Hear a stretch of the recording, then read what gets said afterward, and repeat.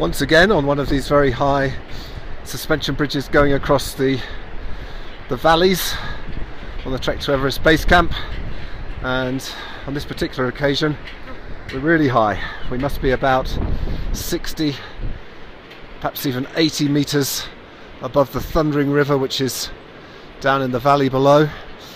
And in front of me, in fact, I've actually got a yak train, and this is the yak train that's actually got our bags on it. So my bag is actually on the back of one of these vehicles, these animals going across this thing, which is kind of interesting thought.